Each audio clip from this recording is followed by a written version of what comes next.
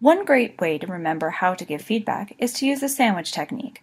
That is, start by giving the student some praise, then the constructive criticism that you need to deliver. You then anchor the interaction by giving more praise. Let's explore delivering feedback to a learner who is shy. You could outright tell her that she's shy, and while this is giving her feedback, it's not exactly specific. The result is that the learner understands that she's shy, but she doesn't know what to do to correct it. Let's try instead to make the feedback more specific. Instead of telling her she's shy, we word it instead that she needs to speak clearly and loud enough for the entire team to hear during rounds. As a consequence, the learner now understands the specific behaviors she needs to modify to meet the standard expected of her. Let's take the same feedback scenario and apply the sandwich technique. First, we give the student praise, in this case, her calming presence on the wards.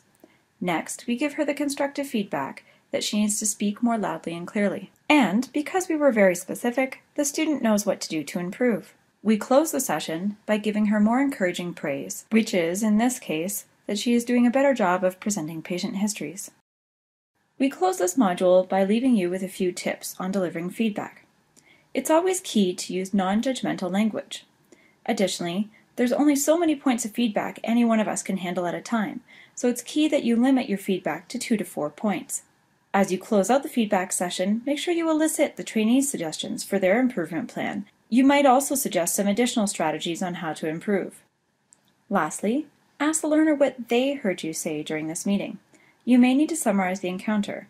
If you do, be sure to include positives, areas for improvement, and readdress the specific plan for what they will do going forward.